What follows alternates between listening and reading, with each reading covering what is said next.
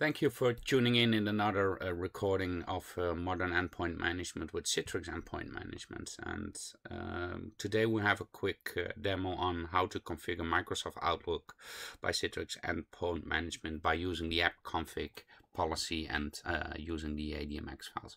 For those who don't know what admx files is, admx files are configuration files in XML format that can be used to configure the operating system or the applications on the operating system.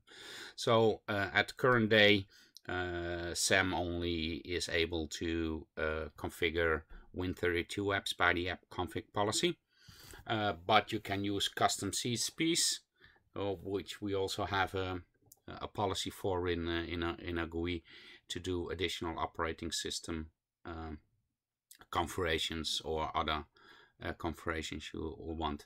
There's a massive list on the CSP page from Microsoft which operating system versions you or operating system configurations you can do by admx ingestion.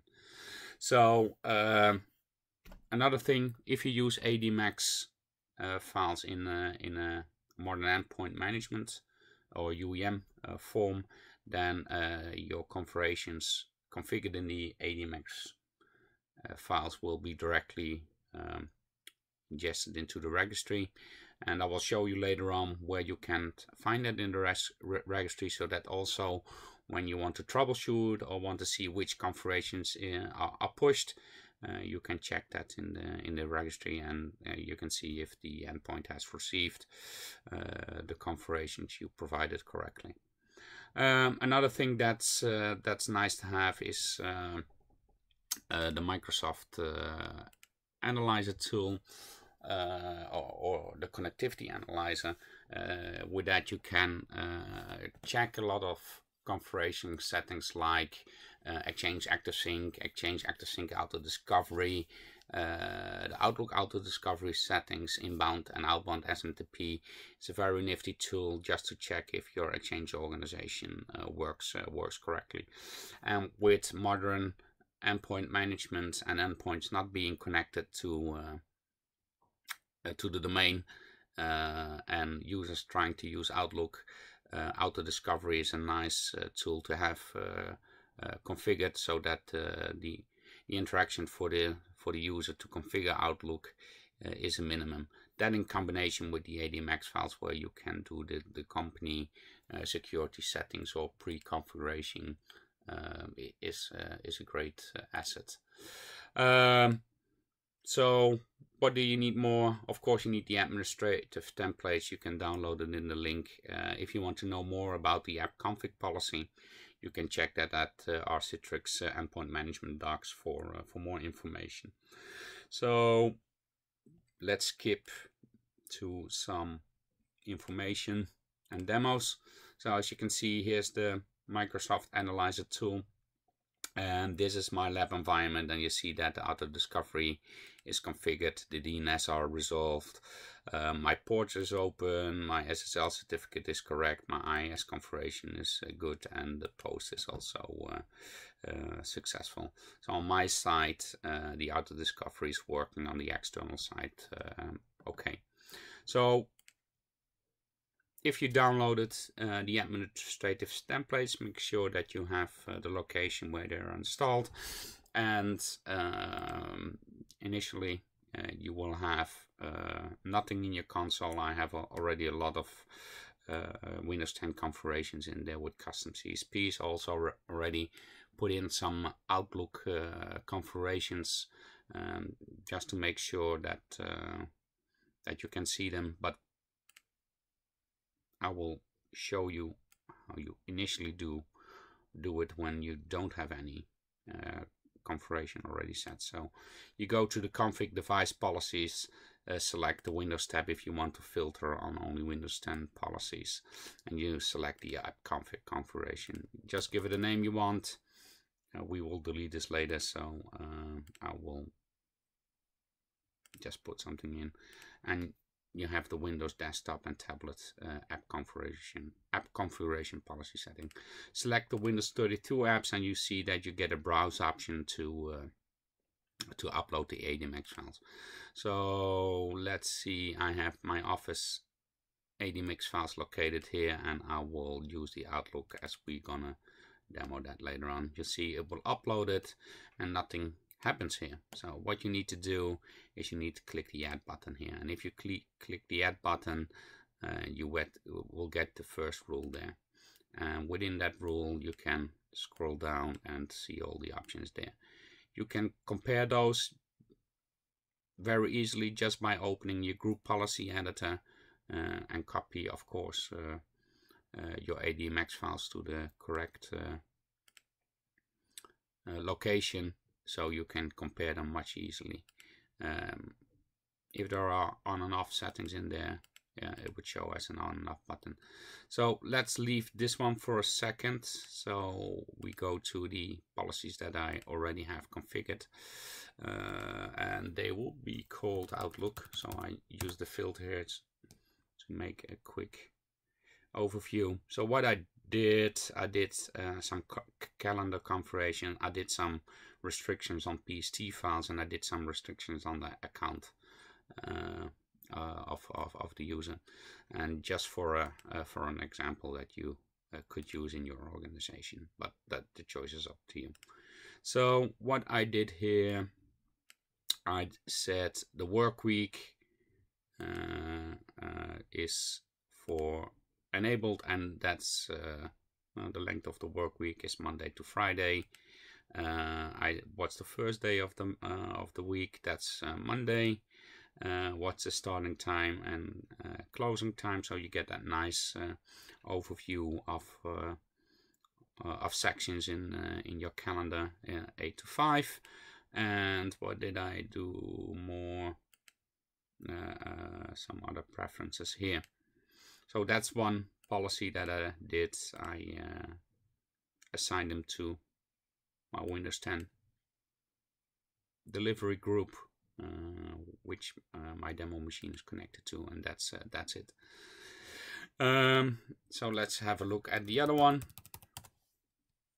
The other one is PST files, and I will edit that also, so you can see what I did here is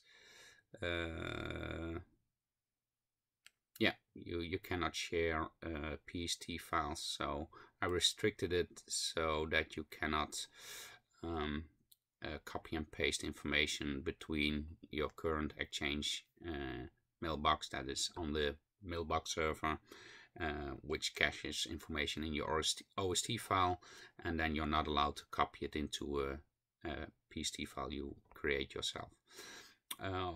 I defined the PST file location, so that's Outlook, and I did the same for the OST file.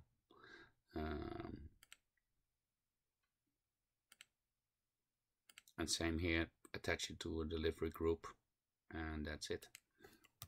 So let's have a look at the last one. And the last one is the account settings. You see it's already deployed to the machine. Yeah, so what this one is, how many Exchange accounts, then set the maximum number of Exchange accounts. So there's only one Exchange account allowed to Outlook, so the user cannot do multiple. And this is prevent copying between account IDs, so you're not allowed to copy information. So these are the things that I have set. Let's have a look at the machine. So this is the demo machine. I promise you to show you where the registry settings are, but let's first have a look on where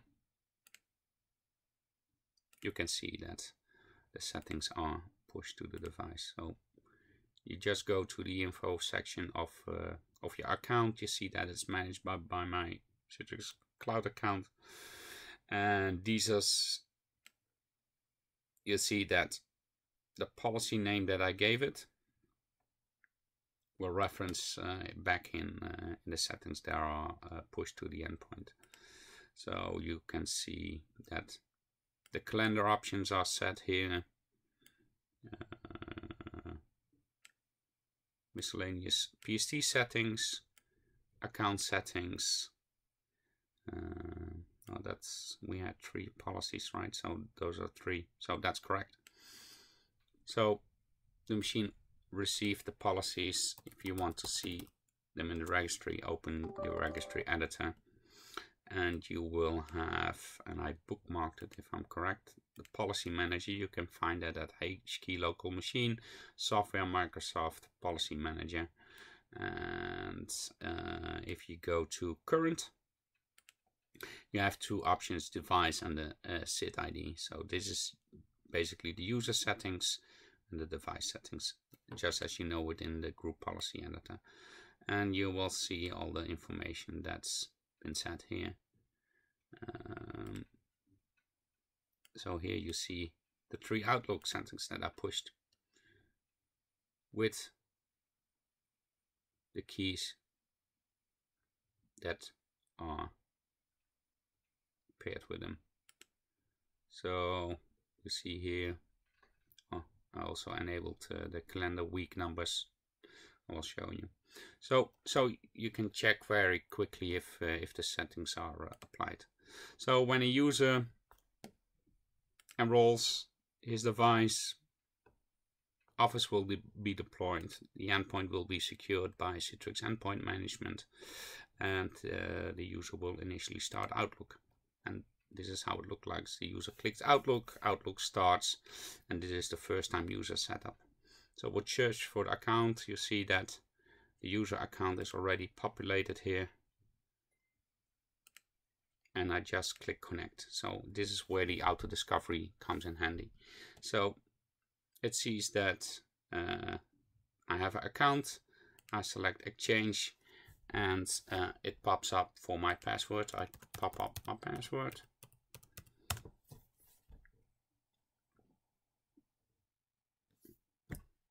And that's basically it, what a user has to do. So it will load the profile. The OST file will be used to cache the settings. You will get a warning if it's correct. Here it is. That's the local copy being set up, the OST file. Well, I don't have any licenses, so the product will not be activated, but I have some times to show you. So let's go to the calendar. You will see the first day of the week is Monday. You see that the week numbers are there. Let me see if I can get a day overview. You see that the starting bar is at 8 o'clock for the work days. You see that 8 till 5, the white is the working day time window that I set there. So that all works nice. Let me see if I receive email. We'll send an email from another system.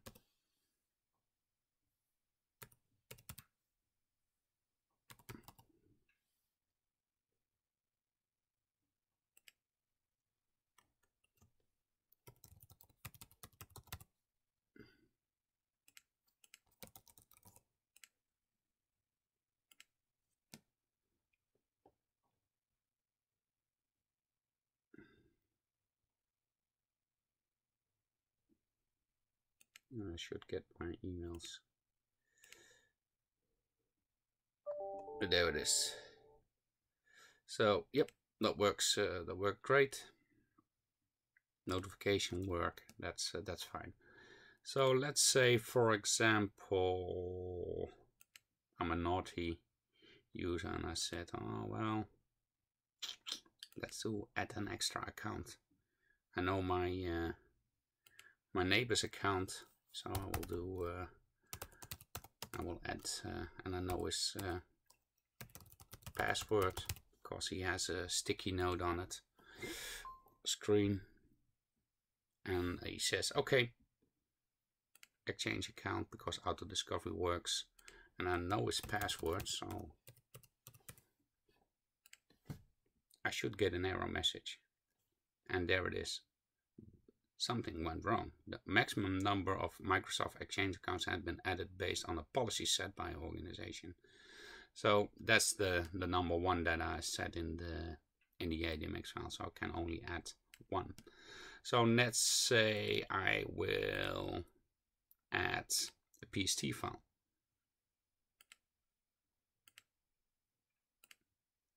So I go to account settings, and I will do a new data file. I do add, and you'll see that the OST file is nicely created in the Outlook directory that I said, and then I will do backup 2018, and I will copy and paste my data in there. So I say okay, backup, and close, and I will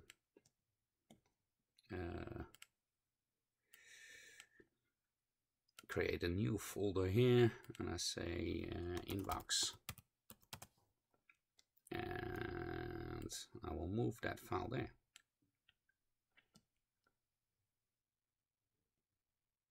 And you see that it will track that, right? And all that information is tracked now.